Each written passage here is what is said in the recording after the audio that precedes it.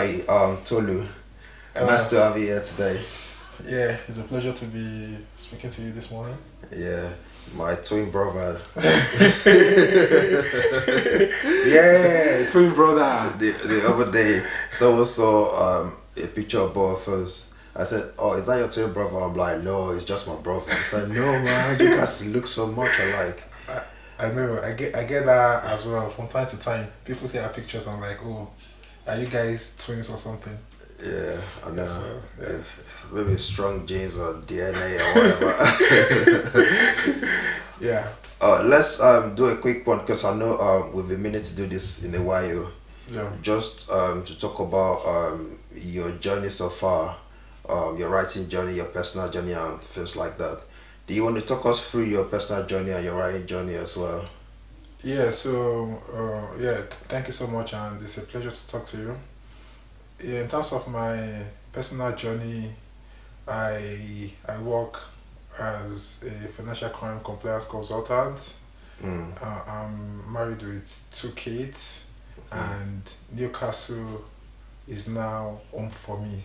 And yeah, I think, and the beauty of this is that there are times we travel to places and we develop an affinity for those cities, those places, and they become our place of rest. And that is what Newcastle has been to me. So yeah.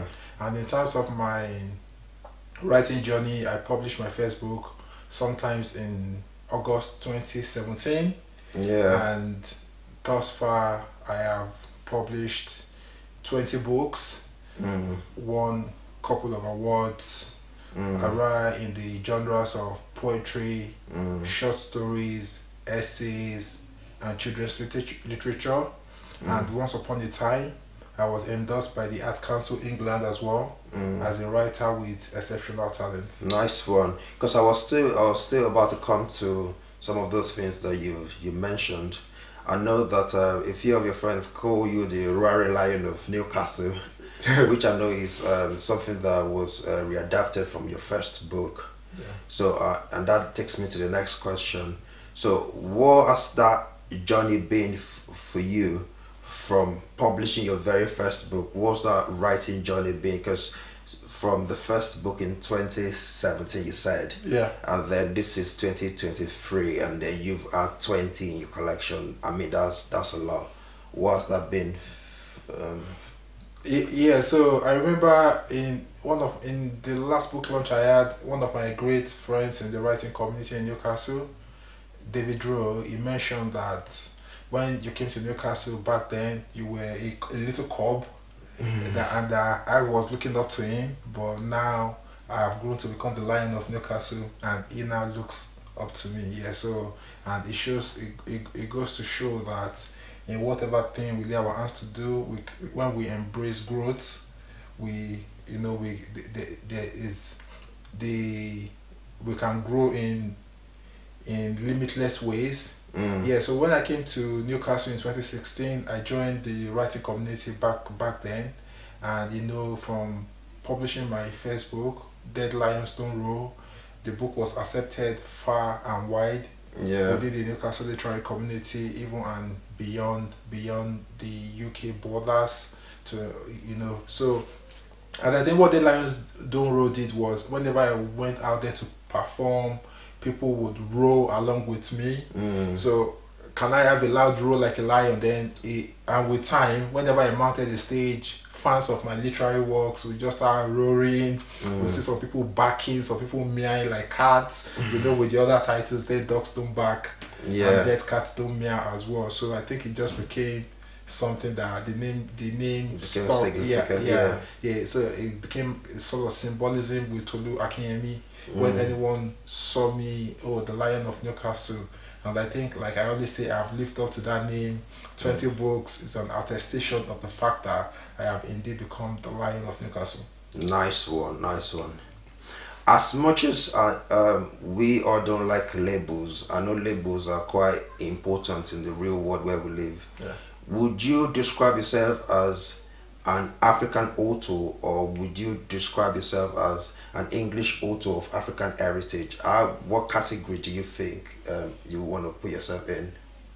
Yeah, I would say I would not despise my African roots, Yeah. even though my works are universal in nature, but Right. they are still much ingrained within the African experience. So I would proudly wear the badge of an African writer, Yeah. but all in all, I'm all about humanity. Mm. I am first human, and I write mainly about the human experience, but I would embrace the badge of an African writer. Nice one. Now, if for the non African readers who pick your materials, the anecdotes, the proverbs, and some of the very beautiful things you try to capture within the African culture, do you have other ways of trying to communicate the beauty of those works to them? I think in terms of communicating my ideas to I think most of my works they are relatable. I'm a poet that in the days of old people say poetry because of the elitist language of poetry. Yeah. People did not really like poetry, but I try to write like in a relatable way where people can actually understand. So even using the anecdotes, using the right metaphors, similes, conveying the right imagery. I write in a way that it makes it easy for my readers to be able to grasp what I'm saying. And yeah, so just write in relatable language, and I think that has been the hallmark and trademark of my work as well. Nice, nice. Um, I was just a little bit curious because I know this must sound a bit like, yeah, it's not such a big deal, but you've had 20 books in your collection, you've won a major award, you've got a day job, you've got a family. How do you juggle all of this together to find the right balance? I mean, Yes. Yeah, I think that's a very important question because people always ask me that question as well to say, how do you balance everything? And what I tell people is that what you will always find time for whatever is important to you. Our body needs food every day and we find time to eat. yeah. So if you have a gift, you have a talent, you have anything you are passionate about, you always create time for that. But I think that's more of English grammar. But I think in terms of relating it to the way I fashion my life, I write whenever I write. So I'm not a writer who follows set rules. Some writers will tell you, oh, write 100 words a day, write 200 words a day. But what I always advise fellow writers and upcoming writers as well is that do whatever works for you. Don't, because most times people want to follow, oh, because Tolu Akinyemi follows this pattern, then that is the pattern that works. No, work, with the pattern that works for you. But whatever you are passionate about, whatever you want to do, want to invest your time in, then follow it the way you feed your body with food every day. Then yeah, always find time for that. That's the mantra I live by. Oh, nice. Yeah.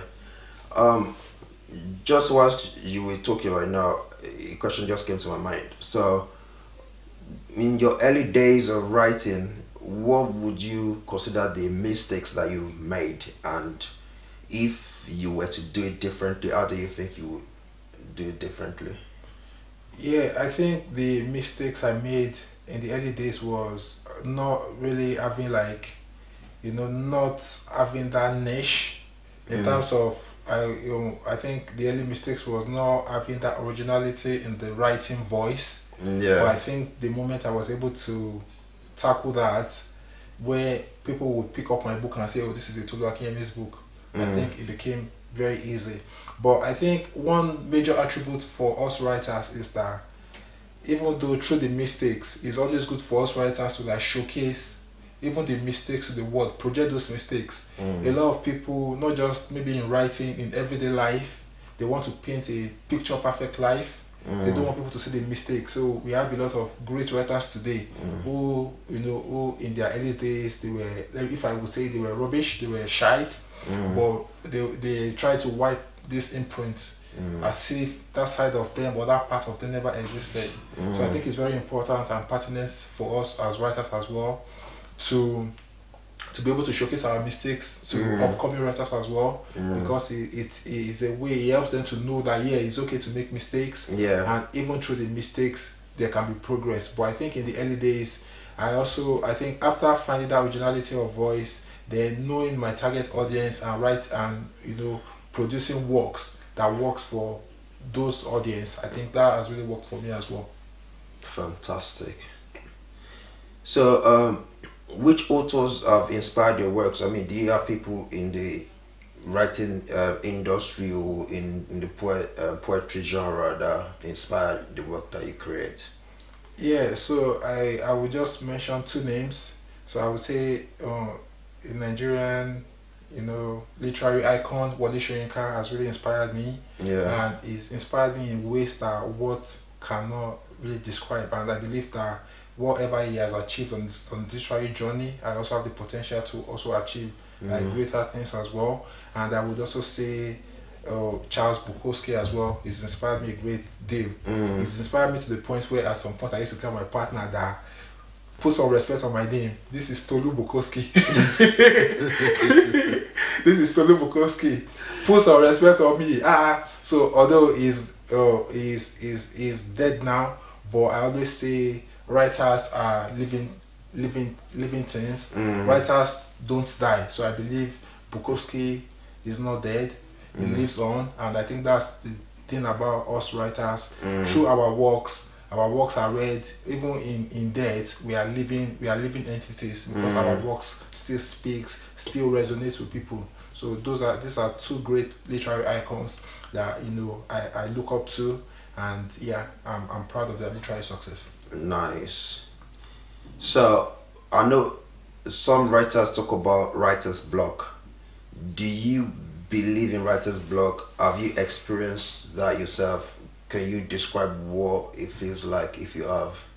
Yeah, I think in every writer's lifetime, will experience a writer's block. There will be situations whereby nothing is flowing. Yeah, so I have experienced writer's block. But what I do, I'm a man who loves nature, who loves to run, who loves to jog every morning. So when I feel like it's not working, I don't pressure myself. And I think that's been like a pattern I've followed with my writing as well. Not following the pattern of like not forcing it in a way. Yeah. So writing say if I want to write today, I know I'm writing today. And if I'm not writing, I'm not writing. So I don't really. So if there's a block, I will probably just leave it. At times, I just keep writing and come back to it later. So it's one of two ways: either leave it, go on a walk, do some other activity, listen to music, or in some other way just keep writing and come back to edit to make it make sense. Because at some point you can be writing what doesn't actually make sense, but when you go over it a couple of times, then it begins to like make sense. Nice. Just kind of a tricky question, and it's quite tricky as well. I'm just a bit curious. How many unpublished, or should I say half-finished books do you have? I know you've got 20 fully published and finished. So the way you talk about writing, I imagine maybe you've got some 100 or 150 unpublished materials. How many unpublished or half-finished books have you got right now? Yeah, so I always say something like, whenever I want to die empty. That's just have like barest minimum of unpublished books as possible. Like not having a lot of books that have not been published there. So, but at the moment, I have another book that is nearly finished. Currently with the editors, it's a collection of poems on financial crime compliance, which is the area where I work in. And I will be the first poet in recorded history, who living or dead, that will be writing a full-length collection of poems on this subject here. Then I also have a memoir that is a work in progress here. So, but that has been packed for a while. I have a non-fiction book for young people, and also I have a novel as well that is a work in progress. But I guess it's going to be like on the basis of having time and all of that. Yeah. So, but the other day I saw that I had another poetry collection on my laptop, but nothing is really going on with that. So roughly 5, 6? Yeah, roughly 4 or 5 books in the works. Yeah. Nice one. So basically, if was just talking and I was thinking that poetry could sometimes be a very lonely genre. Yeah. From the feel you get from a lot of readers in this generation, many people don't seem to really appreciate the work of poetry like it used to be. Do you, as an author, try to convert the uninitiated, or do you just want to focus on people who appreciate your works and just sell to them? I think the goal of every writer is always to like convert the uninitiated, like you mentioned. But apart from poetry, anyways, I write in other genres as well. But for poetry, I try to write in a relatable way that my readers would be able to understand. Because I think the major problem with poetry in the past used to be the fact that poetry used to be written in complex language, and a lot of readers were put off by the elitist language in poetry. So, but in this present generation, we have a lot of writers who write in easy to understand language, and I think for myself, that is the path that I've chosen as well. And over the years, I have many readers who now share affinity with my works. I have a loyal following from my readership, and I try to, and I think even in a lot of recent reviews, I've seen readers who either too would never read poetry, but when they read my poetry, they really loved it. But I think that's the aim of that is the aim of my poetry as well, to be able to reach people who would either to not want to read poetry. So, and I think I've been able to achieve that spectacularly. At Time Out Market, I have met readers who would buy 1 or 2 books and they will come back to buy more books because they enjoyed the poems or the stories. So I think it's very important for writers to understand what works for them and like follow that route. So simplicity is simplicity is I get that. In writing, in music, and the works of creativity generally, I know there are 2 major categories of people.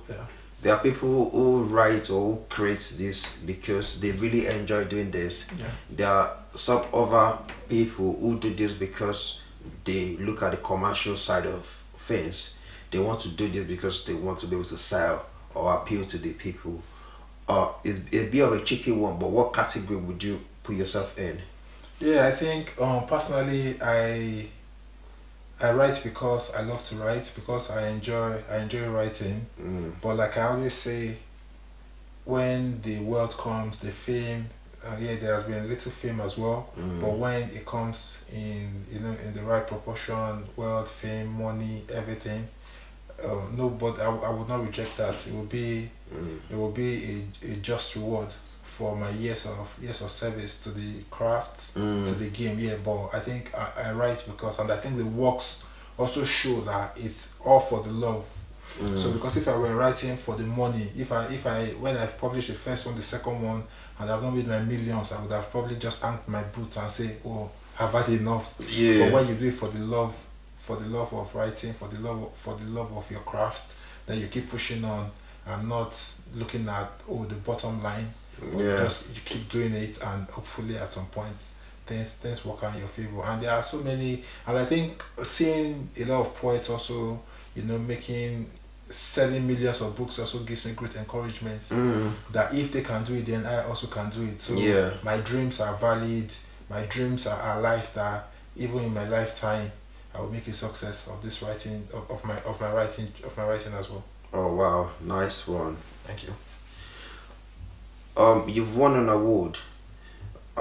Even though I don't really know the details of that award, you might be able to talk about it in this question that I want to ask. But winning an award, is it a strong enough motivation for you to keep writing, or do you think your motivation is still going to be the same if you didn't win that award? And then what award did you win? Is this something you want to talk to the viewers about? So my collection of poems, the Booktiful Love, won the poetry category at the Best Indie Book Awards. And my collection of short stories, Inferno of Silence, also won the awards as well at Indie Readers Discovery Awards in the short stories category. And the Inferior of Silence also won Best Cover Design in the fiction in the Next Generation Indie Book Awards as well. So that's 3 awards. And I think I always say this, that even though the goal is not to win an award, but for every writer, for every creative, if we win an award, then why not take it? I would always take it any day, anytime. It's a justification for your work. You've done the work, and when the awards come, so some people might say, oh, awards does not matter. It doesn't matter to you because you've not won what you want, but when you win it, it's an attestation of your work, and it can also motivate you to keep doing more, to keep striving for excellence, because it shows that there are people out there who reckon with your work and who are celebrating your work. So I would say, if you win an award, please take it, celebrate it. You've put in the work, you've won the award. Don't say, oh no, it doesn't matter. When you win it, you know it matters. So nice. So are there other authors that you are friends with, or are there other authors that you consider as your inner circle that help you get better at writing, or do you just not connect with other authors at all? Yeah, I have a lot of author friends in the Newcastle writing community. Who we get along very well. In the early days, we had writing groups where we would critique each other's work, and I think that helped me to greatly improve as well. Not just critiquing the work, but also critiquing the performance. So when it comes to spoken word poetry performance, so I think that helped me a great deal. So, and in terms of friends, at the point I had like author friends as well, that especially for some of my books, maybe about 2 of my books, who read the books, who would like just give me feedback, solid feedback from their own perspective as well. So I think this as well has helped me greatly on my writing journey. So it's always good for writers to have like accountability partners. I don't presently maintain any accountability partners at the moment, but I think it's very important for writers to have people who author friends who would like, you know, review your work, critique your work, because it's also in a way it helps you to see before you put the work out there to the general public, to see if what you're putting out there, if it's fit for purpose, if it's not just something that, you know, because once it goes out there, and you know, it's very hard to pull it back in. So it's very important to have, if you have an inner circle of friends, of authors who would help you critique your work, is very important. I believe in that as well. Now we're running this short interview, we're running up with this. I've got just 2 little questions to ask. So the first one is, looking at your journey and looking at how far you have come, if you could tell your younger writing self anything, what would that be? I would say that before you start out the journey, know that writing is a vulnerable sport. You're telling yourself now, so you're telling your younger writing self. Writing is a vulnerable sport. And which is one of my personal quotes, that with writing, it comes with exposing your ideas to the world. It comes with, and when you expose your ideas, your thoughts to the world, you will get critiqued, you could get bashed, you could get negative reviews. Don't let it weigh you down. Pick from the, you know, see the positivity in the negativity and push on from there. And you might, in your lifetime, you might not actually become a best-selling author as well. So don't do it because you are in there for the money. You know, just push on. If you be passionate about it, and let the creativity be the driver of anything you do, not just the fact that you want to, because it doesn't happen. It really happens where most authors in their lifetime do not sell more than 100 books. So if you are there for the money, you might be disappointed as well. So that is just a note to my younger self, that the path is not always layered with gold. There could be a lot of writers. Some writers go on tantrums where people give them negative reviews, but not all negativity should be seen as someone is trying to attack me or attack my work. So it should just be a way to help you to grow as well. Obviously, not everyone will review a book objectively, so it's just for a writer to decipher if this is coming from a place of objectivity, or it's coming laced with hate, or someone who just hates you or hates your works. So I think that's very important to my younger self, and also younger writers out there who are watching this as well. Nice one. So the last question obviously is, I know a lot of people are listening or watching right now, and they want to know how to connect with you on social media. So how do they find you on social media? Yeah, I'm on Twitter at Tolutoludo, at Tolu Akinyemi. I'm on Instagram at Tolutoludo, and I'm also on Facebook at Tolu A Akinyemi, which is my Facebook page, and also I'm on YouTube at Tolutoludo. So Tolutoludo, Tolu A Akinyemi, I'm the guy, and yeah, keep connecting with me. My website is www.tolutoludo.com and toluakinyemi.com. My publisher's website is the roaringlionnewcastle.com. Rah! Nice one. Nice talking to you, brother. Easy, man. Nice Yeah. talking to you. Cheers. Thank you Nice very much. one. Cheers. Thanks.